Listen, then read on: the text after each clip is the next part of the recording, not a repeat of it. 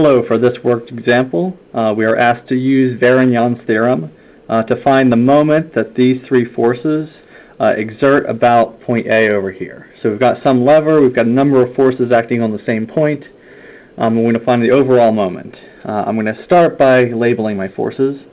So this one I'm going to call F1, this one I'm going to call F2, and this one down here I'm going to call F3. Alright, so what Varignon's theorem lets me do, rather than finding the moment from force 1, moment from force 2, moment from force 3, and then adding all those together, I can actually add all these forces together at the beginning, and then find the moment that that overall sum of forces exerts about point A. Alright, so if I do that, I'm going to do the sum of forces in the x direction, and that's going to be F1, so it's going to be negative 300 sine 30, and then for F2, I'm going to have plus 150 newtons. And so if I sum those two things together, I find the sum of forces in the x direction is actually equal to 0.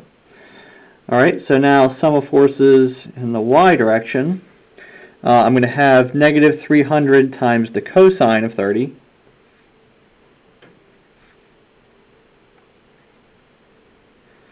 And I'm going to have positive 70 newtons here. And the sum of those two numbers, it's going to be negative 189.8 newtons. Alright, so now I can redraw this as a single resultant force. So I've got point A over here, I've got my moment arm, and out here at the end, I've got a single force of negative 189.8 newtons. Alright, so the moment that this force exerts about point A is going to be equal to the force times the distance. And so my distance here is going to be 0.5 meters.